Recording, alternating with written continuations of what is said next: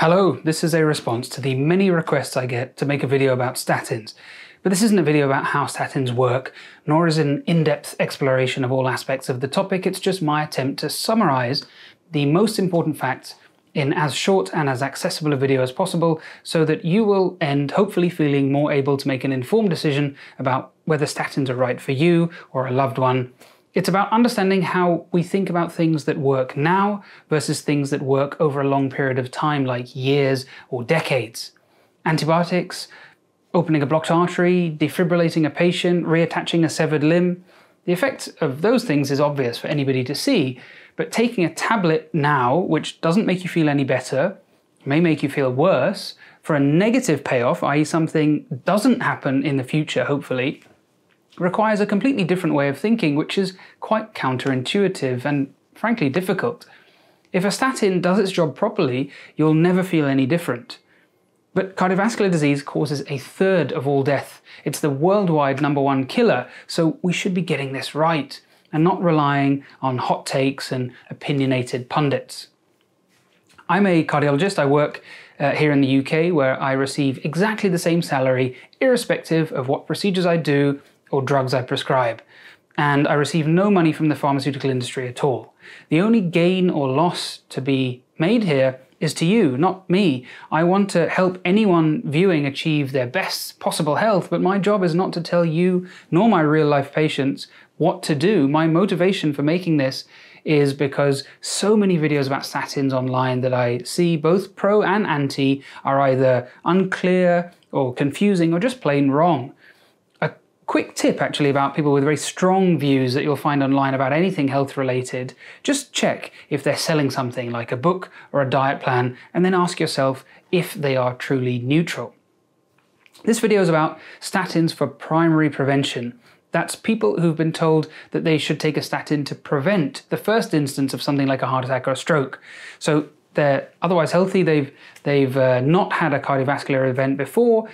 So if you've been told by or your loved ones have been told that they're at risk and so should start a statin, please keep watching. This video is for you. It's not a video about secondary prevention, where you've already had a heart attack or a stroke, in which case the evidence for a statin preventing a second event is overwhelming, and even the most vehement opponents of statins do not suggest otherwise. So, maybe your doctor has suggested statins. You've heard them say it'll help you, but maybe in a kind of vague way. But then you've also heard other people say that the benefit is negligible. You've heard about side effects, and maybe you've experienced them yourself. Maybe you've tried a statin and then you've had to stop. There are many hours worth of things to say about statins. But if I had to boil down the core message to the simplest possible terms, it goes something like this. A newspaper article will state that statins only offer a small extension in life, an average of 7 months, which in the context of a lifetime, I agree, sounds pretty unimpressive. But that suggests statins give everyone a small, kind of pointless benefit, that it's evenly spread across everybody who takes them, but that's not correct. Let's imagine 1,000 people and give them all statins.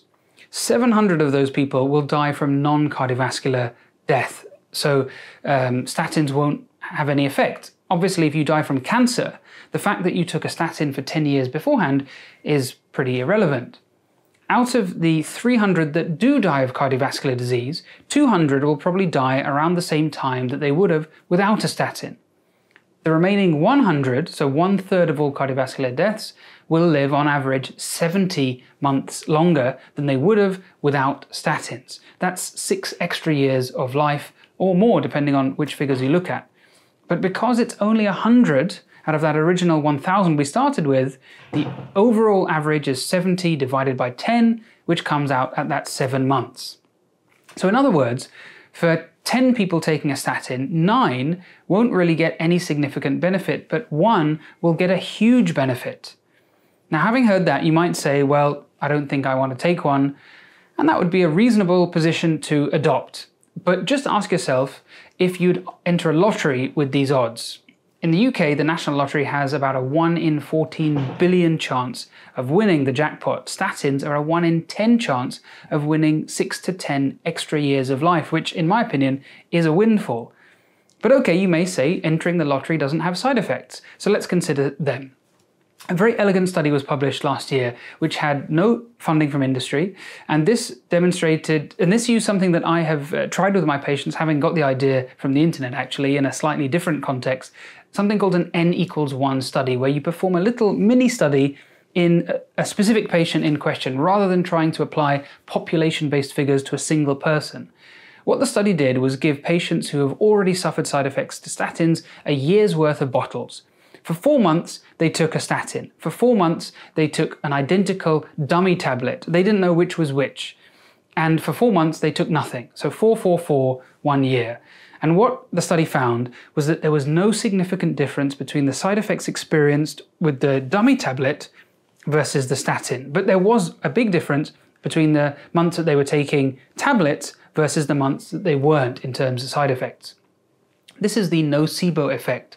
Genuine, unpleasant effects from taking tablets, even if the tablets are inactive.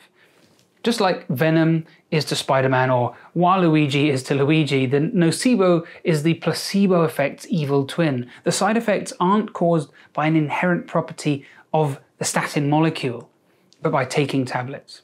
When you feel muscle pains, you're not making that up.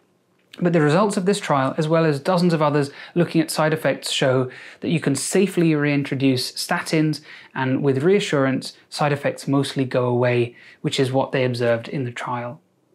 So there are 4 pieces of information to take on board here. Let's summarize. Number 1, statins have a real beneficial effect, but it's a small course correction that occurs over a long period of time. Over a year, the reduction in risk is small. It's not a particularly useful way to look at a chronic disease, but over 10 years, over 20 years, it can add up to a lot. Number 2, statins save millions of lives when applied to populations. But if you ask me if it will save your life, I can't tell you that. And it's true to say that most people who take statins won't derive a benefit. But number 3, some people who take statins will derive a huge benefit. And number 4, side effects are absolutely real, but they're not caused by any inherent property of statins, they're caused by taking tablets, the nocebo effect. The decision is of course yours. You are in charge of your health. We as medics are here to help provide information, give advice, but it's always your decision. If you were my patient, and this is pretty much exactly how I present the information to my own patients, my job isn't to exert pressure on you, but to try to communicate your risk and let you decide in conjunction.